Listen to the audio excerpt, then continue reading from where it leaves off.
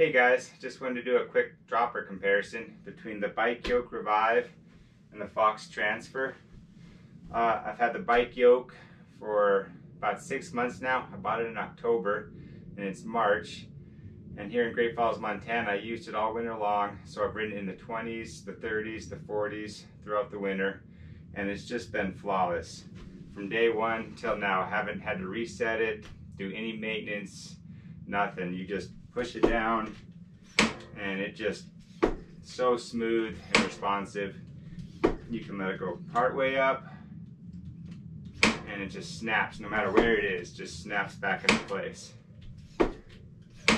Very impressed with it. It's such a solid dropper. The Fox Transfer I've only had for about a month now, and the first few rides I had, it worked great. I would say from the get-go, the Bike Yoke just seemed smoother. The Fox Transfer seemed to kind of start a little bit slower and then snap, whereas the Bike Yoke is just smooth. It's just consistent. But after a few rides, I've started having problems with this one sticking about halfway up.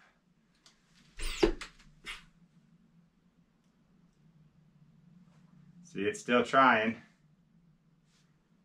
But yeah, it's gotten sticky after, I don't know, half dozen rides or something. And temperatures are probably warmer than what that's gone through this winter, because you know I got this about a month ago.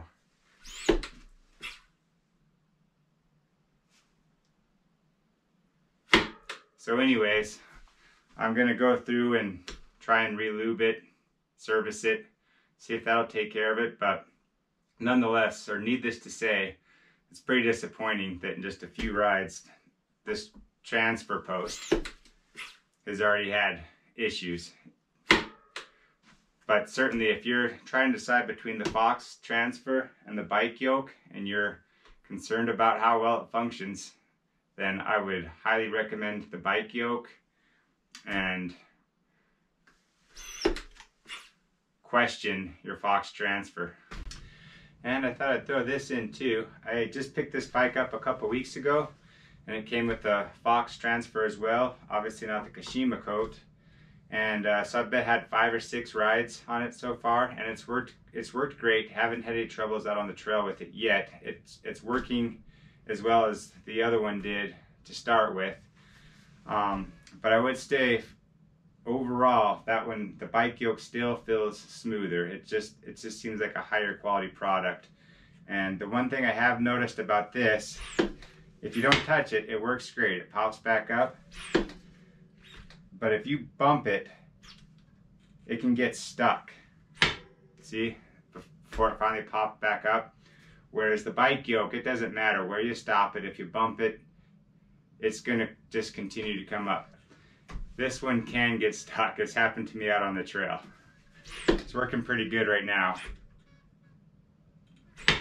But I can just tell, I think I'm going to have the same issues I had with the other one here before too long, and I'm going to go in and try service them both and kind of see if that takes care of them, if it's just a lack of grease from the factory or what the problem may be. But needless to say, going forward, I'm definitely putting my money towards the Bike Yoke. It is, in my opinion, a superior, far more reliable product. Fox Transfer, I've had both. I've had 2 of them now. They've both been kind of finicky. Kind of, again, something I was trying to decide between the two, and this would have been interesting to me. And hope that helps you guys out if you guys are looking between these 2 droppers. Bike Yoke for the win. Thanks.